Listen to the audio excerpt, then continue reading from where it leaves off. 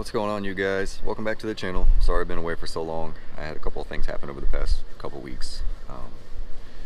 Not good. But today I'm going to show you how to diagnose engine noises. Kind of a follow-up video to my normal versus bad engine noise. And I have my 2019 Ranger here with the 2.3 liter EcoBoost. And what I'm going to do is there's this handy little dandy tool.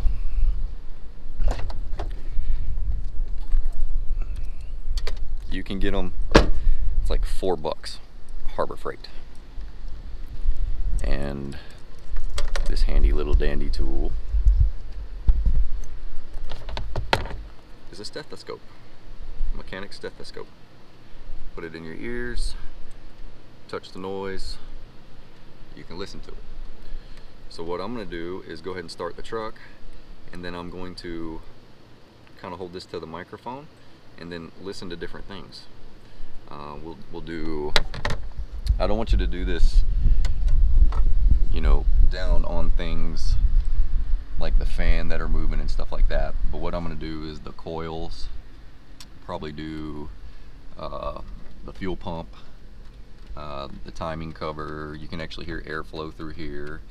The fuel rail you can hear.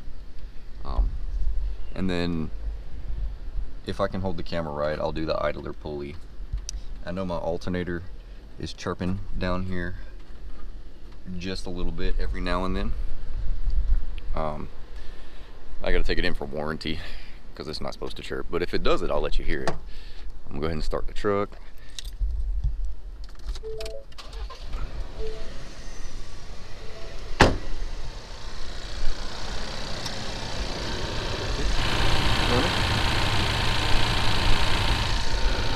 So I'm going to demonstrate how to do this.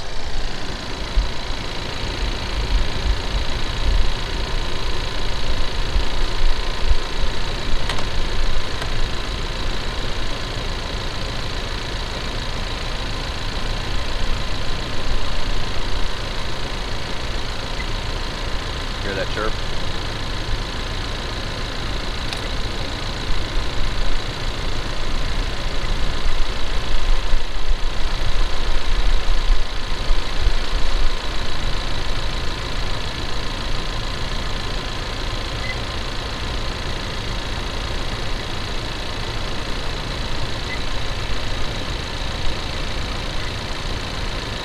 Really hear the fuel pump.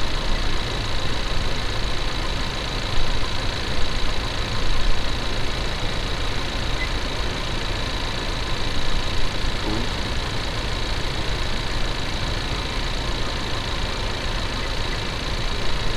The alternator is chirping a little bit.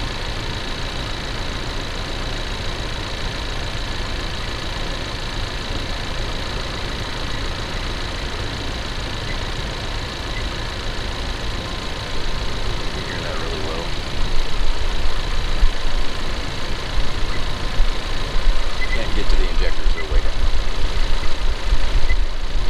So I'm going to hold this like this. I'm going to try to hold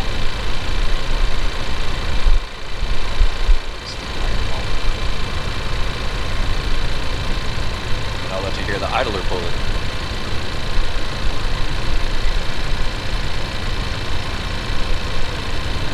You hear my alternator chirping?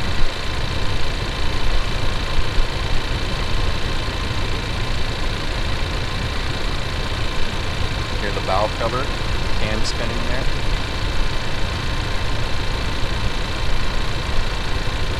Coolant flow.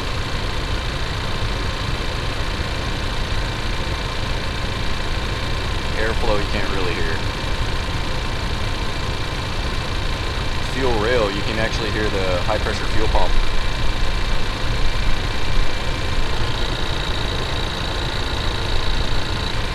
You cannot hear the coils.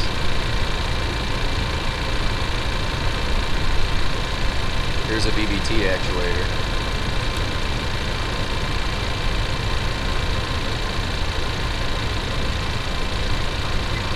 What else we got? That's basically it.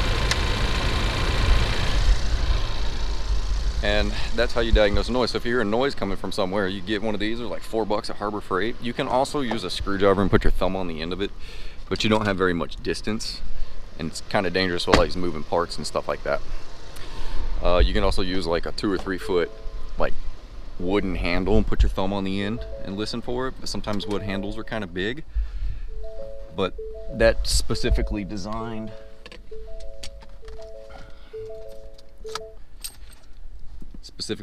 to touch the moving parts. You know, you put it on the bolt or something like that to hold it in, and you can listen to the noise. But hopefully you heard that chirp from my alternator. It's not supposed to do that. I'm gonna go ahead and take it in for warranty, and if it's gonna take too long to do it, like, you know, most places are like, oh, it's gonna be, you know, 3, 4, 5 weeks before we can get to you, and I'll just be like, yo, give me an alternator and I'll do it myself. But so that's how you diagnose it, and all those noises were normal, especially the fuel pump because it's cam driven. They're all normal except for that little chirp on the alternator. It's not supposed to do that. But that is how you actually diagnose. Customer comes in, or a noise on your vehicle sounds like a grinding noise in the front when the belt's on, or, you know, something like that. You get that, put it in your ears and touch what you think it is doing, is causing the noise, and then you'll hear it. It magnifies it like a doctor uses it on you to listen to your breathing. You're listening to the engine parts. So I hope that was helpful for you. Go ahead and give me a like, comment, share, subscribe, and I'll see you on the next one.